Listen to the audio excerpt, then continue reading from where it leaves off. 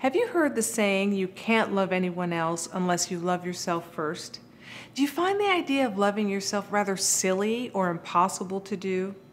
In today's Smart Tips video, I will give you a very simple technique that will help you get to know yourself in a way that just might lead to self-love.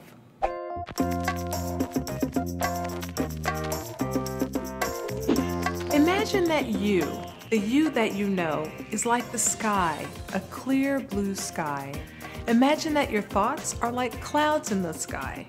Now, if you know anything about nature, you know that clouds are never permanent. They are always shifting and changing, and your thoughts are the same way. They shift and change all of the time, so get off of your own back. Give yourself a break. Allow your thoughts to bend and flow without judging them, and you will find yourself becoming lighter and feeling better.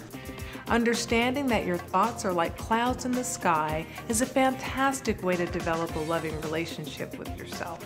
My name is Janet D. Thomas, author of Lemons, Lemonade, and Life, Practical Steps for Getting the Sweetness Back When Life Goes Sour. Check out my website at janetdthomas.com. While you're there, make sure that you join the Heal for Real movement. Thanks for watching.